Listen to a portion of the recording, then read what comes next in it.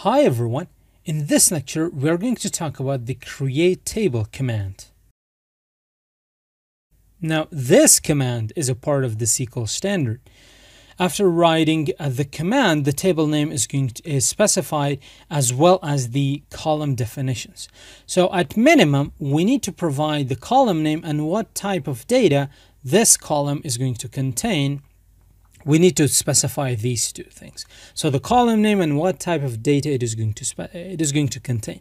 So the standard SQL data types, I have listed them out for you so you know what they are. Now, whenever you're trying to create a database, sometimes your database is going to throw some errors, or you will not be able to create it just because you have selected the wrong data type.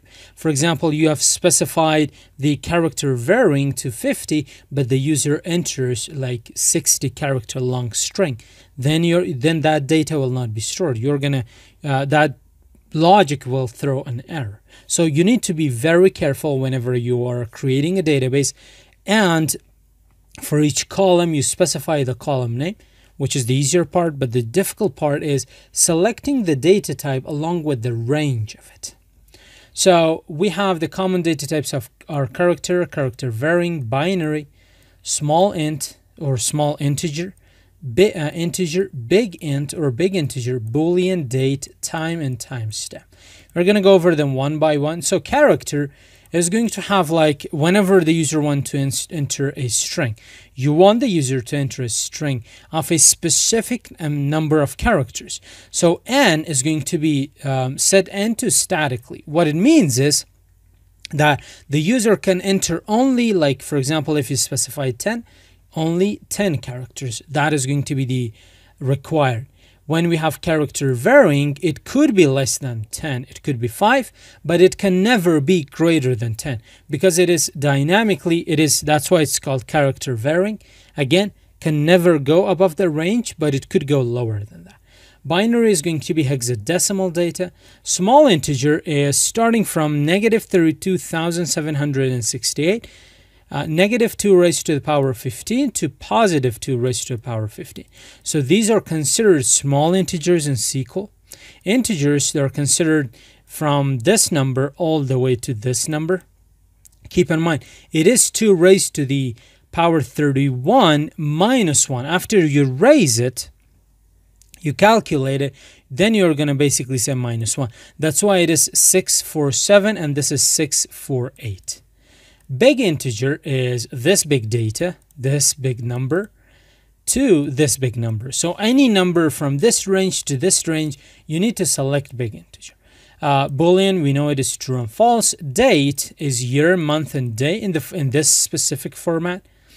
And we have time, hour, minute, second, in the format this, where f is going to be the fractional part. Then we have timestamp, which is both date and time.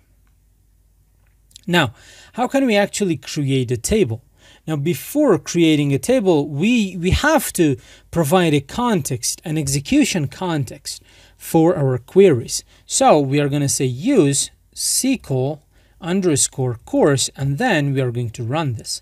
So if I run it, you can see immediately the SQL course has been selected. So let's zoom in a little. And afterwards, now we can have, now here what I want to do is I want to create a table. That's all this lecture is about. But I need to tell you something that you can have multiple tables in multiple databases with the same name. Why?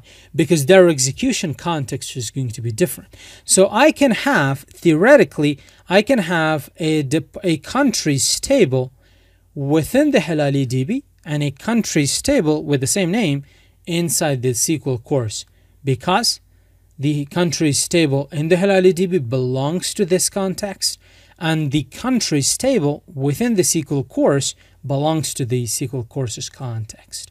So they are not like, they're not interacting with each other. So you can use that. Now, how does this actually work? I'm going to zoom in a little bit more. We are going to say create table. And what is going to be the table name? I'm just going to call it, because this is SQL course, we're going to have students. You're going to open up parentheses. So you can go every way with this. Some people like to create it this way. They open the first parenthesis there and the end of it here, and they enter data in between. You can go any way that you want. It's basically like a preference. So I'm just going to provide it here. I think this is a little bit more readable. Whenever you're starting off, whenever you get advanced, of course, you're going to change this.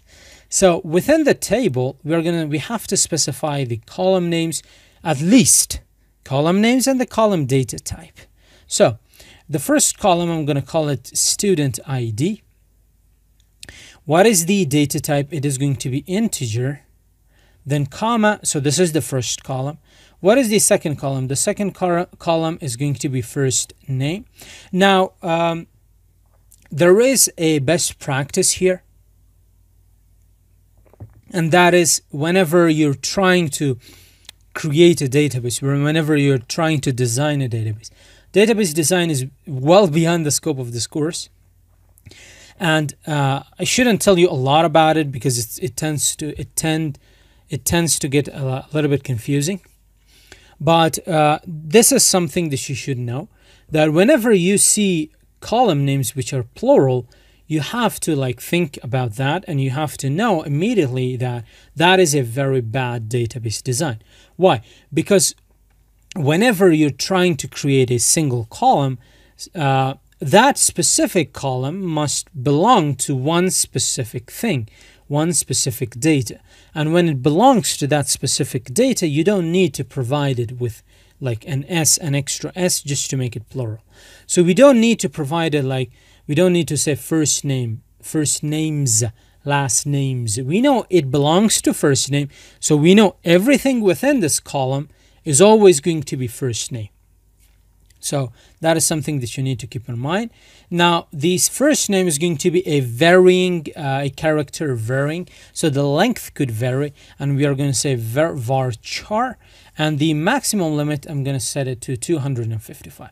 So even if someone has a long name, they can still insert it.